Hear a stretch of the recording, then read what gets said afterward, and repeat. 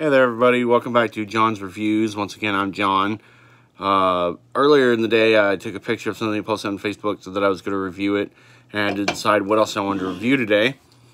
And today we are reviewing Rockstar Thermo. Let's get a picture of this thing here.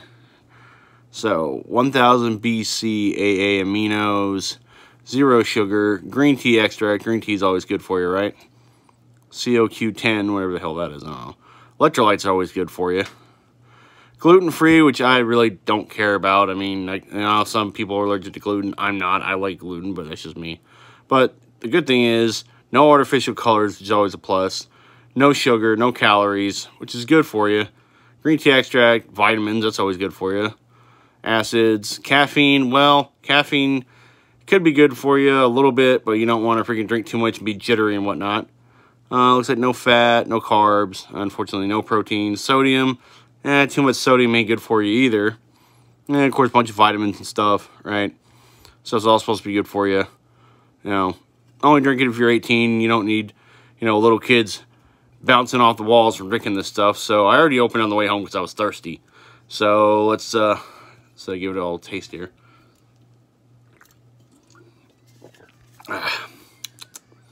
Not too bad. It says Tropical Fire on there is the flavor. And I have to say it's pretty damn good. If you're needing caffeine for the day, or at least like in the morning when you go to work, so you're not just like, oh, I'm tired because I stayed up all night, or because you're up with the baby, or doing, whatever else, you'll definitely get your caffeine worth. I'd say I definitely have to give this one 3.5 stars. Not something I drink all the time. Plus, supposedly, it's supposed to be good for, like, it's got the, what is it? Thermogenics. Apparently, it's supposed to be good for, you drink it and then drink some water and go work out. I don't know. But, yeah, it's definitely not bad. Not my favorite, but, like I said, it's pretty damn good. So, what did I say? 3.5 stars? Something like that. So, definitely recommend checking this one out. And next thing we got, I tried this one the other day. Arrogant Bastard Ale. Now, I didn't review this the other day. I just put a picture of it on Facebook and told people what I thought. Let's see. It looks like we got 7.2% alcohol by volume. It's a pint. It's brewed and canned in California, in Richmond, Virginia. Drink Fresh Numbskull. I don't know what that is. That's a company or whatever. Arrogant Bastard refused to be ignorant. Know where your beer comes from. Okay. Independent craft beer. I mean, as far as craft beers go. Alright. Cool. Design of the can is pretty cool. It's like, supposed to be a devil or a goat or something. I don't know. I think it looks pretty cool.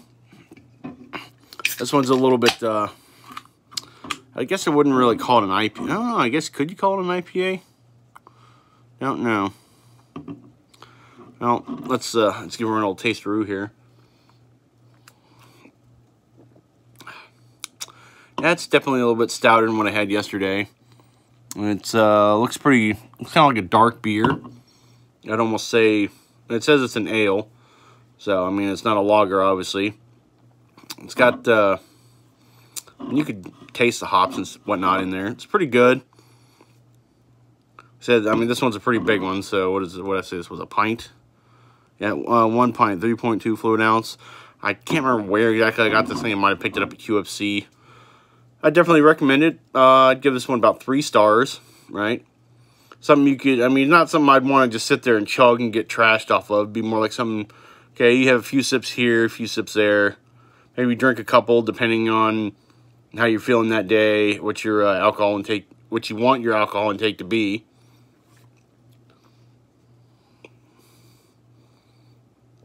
It doesn't really have a bitter aftertaste. It's pretty smooth. Like I said, I definitely recommend this guy. Not too bad here.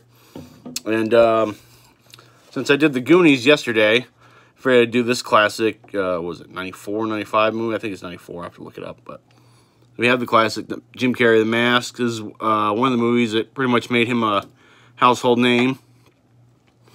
It obviously had Cameron Diaz, one of her first movies. Had a lot of comedy in it, a lot of funny stuff, because he's pretty much like a cartoon character in the movie, right? A little bit of action, a little bit of drama, as far as like a love story between him and Cameron Diaz. A lot of great special effects for the time, you know, the mid-90s. You know, CGI wasn't that great yet, but it was still pretty good. It spawned a sequel with Jamie Kennedy, which I liked it. It's not something I'd want to see all the time. I mean, apparently the critics thought it sucked ass, but I didn't think it was a bad movie. It could have been better. It spawned a cartoon series, which wasn't too bad. A lot of action figures, which were kind of cool. Now, all in all, I'd say I'd give this movie about 3.5 stars. I'd say check it out if you haven't seen it already. I mean, it's been out since the mid-90s. And, yeah, I guess that's going to be it for today. So, I guess don't forget to like and subscribe. And thanks for the support so far. And there'll definitely be more videos in the future. All right, y'all have a great day. Bye.